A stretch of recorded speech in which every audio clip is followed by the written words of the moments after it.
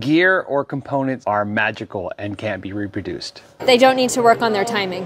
That you have to have a 4x12 to gig. People actually care about my guitar tone. Getting that new guitar or amp or pedal. You can play Neon. Tonewood matters. I don't need to practice. This is the last one I'm buying. It's all in the hands, right? That they're worse than they actually are. So that you're not good enough to do this. Tonewood matters. No piece of gear will ever bring you more fans.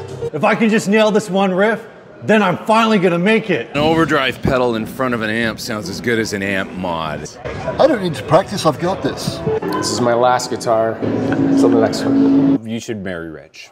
If I buy this piece of gear, I'm gonna sound like John Mayer.